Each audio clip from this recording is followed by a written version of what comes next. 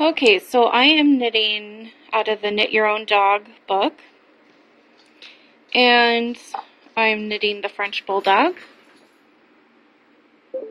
and I'm stuck on how to put it all together. So I have the body, left side and right side of the body, and I knit the head just fine. I have the two side pieces and the centerpiece, but I'm wondering if I knit the head backwards, because I don't get how to take this white piece and this white piece, knit them together and bring that down. What do I do with this here?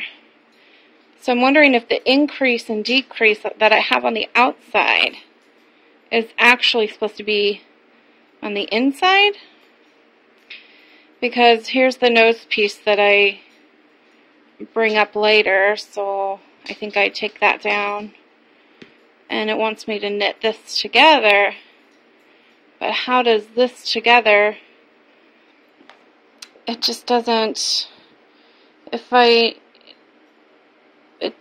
just don't get it. I don't get how this head comes together at all, and I'm wondering if anyone's done this and has any idea what I'm doing wrong. So I don't know if I knit it wrong, or if I don't know if I just can't figure out how to put it all together. Anyway, thanks for any suggestions.